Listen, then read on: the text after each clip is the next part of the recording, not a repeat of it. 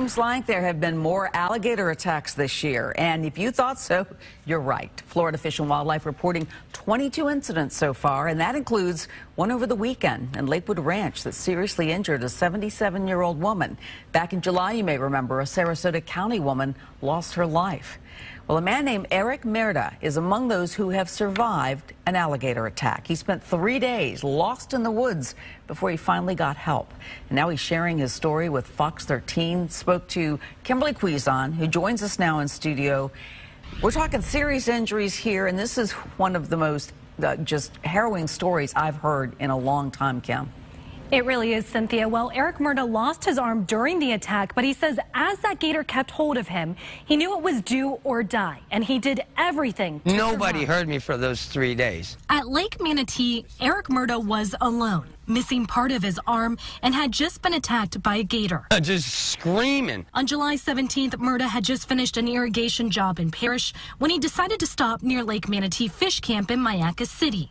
He says he threw away trash and got lost while walking in the woods. Finally found the water, and I seen where my truck was. I decided I could swim across. Merda says it was dark when he jumped in. Halfway across the lake, he encountered a gator. And I decided to swim, and she grabbed the outside of my arm like this, and I grabbed her. So I didn't want her rolling over on me because I already knew about that.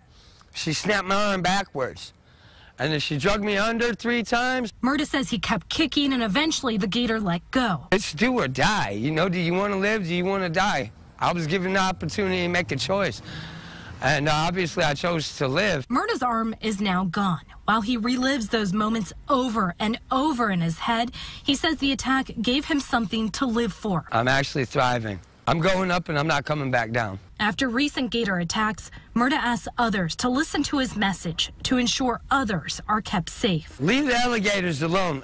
More times than not, it's not the people's fault that are getting attacked. It's the people throwing the rocks and giving them food. And feeding gators is a huge no-no. It causes them to associate people with food and to lose their fear of humans. As for Merda, he hopes to be fitted with a prosthetic arm later this week. Cynthia, back to you. Yeah, we hope that that will help him maybe, get some normalcy in his life. But boy, I can't imagine. That could have turned out so much differently, Kimberly. And you know what I'm talking about, too, because you've covered these stories. Yes, absolutely so. All right. Thank you.